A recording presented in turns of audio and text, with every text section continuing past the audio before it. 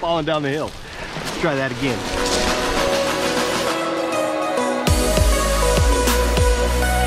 Hey, what's up guys? Josh Buck here on the Big Island of Hawaii. I'm at one of my favorite places and I can't wait to share this with you. It's called Manini Beach. I'm going to go spearfishing here for a specific species called Manini. They're also known as convict tang. That's where this beach gets its name because they're abundant in population and they're massive in size. But there are a few other reasons why this place took my breath away the first time I came here, and it's one of the reasons why I fell in love with the Big Island. If you ever come to the Big Island, you need to come to this specific area. It's called Kealakekua Bay. So there are a few other reasons why this place is super popular and famous and why I fell in love with it. One of the first reasons why is if you'll notice right over here, I don't know if you can see it, it's a little white monument. It's over there in the distance. That's Captain Cook Monument. Captain Cook landed here on the Big Island in 1779. For about a month, he was treated like royalty, wound up getting in a skirmish with some of the locals, and he actually was killed over there in Ka'aualoa. So this entire bay is called Kealakekua Bay. Specifically, this area over here is for non-motorized boats. You actually can't anchor anywhere in here because you're going to damage the reef. There's some of the best reefs in the world here in the Pacific area. In that area there, you can line fish or net fish, but you can't spearfish. So I'm going to go out and around this area where you'll see a big white sign, and that's where I'm going to spearfish. But over there in Kealakekua Bay, it ranges between 15 and 120 feet. There is a massive array of wildlife over there. You can't take fish out of that specific area over there. It's a reserve. So you can go and look and admire, but you can't kill anything. Because of that, there is a dolphin pod that frequents that area often. There are porpoises and turtles, but there's also just a huge array of different sea life and marine life that you're bound to see over there. You can rent the kayaks from this guy over here, kayak over there, jump in the water. Some of the best snorkeling and scuba and freediving, not just in Hawaii, but in the world. It's pristine. You can also see that the waters are so super clear. Another reason why this place is famous, March 11th, 2011, there was a 9.0 earthquake in Japan that caused a tsunami to largely affect this entire area, Napa-Opo'o area. But specifically here in Manini, it wiped out a lot of the beach houses that were in this area. One of them, in fact, was rushed back out to ocean or washed back out to sea. So this area has been largely affected by a lot of history in the island. So it's somewhere you've got to come to, if not just to soak in the pure beauty of the area, to get in the water, enjoy looking at some wildlife. If the conditions are right, you won't snorkel, scuba dive, or free dive in a better place in the world. I'm going to go get suited up, gonna go out here and get some manini, come back in here and cook them, and enjoy this beauty and the culture of Hawaii. I hope that you guys love this content. If you do, please go down, like, comment, share, subscribe, show me some love, and let YouTube know that this is some good content. I'm gonna go get suited up, guys. Talk to you guys in the water.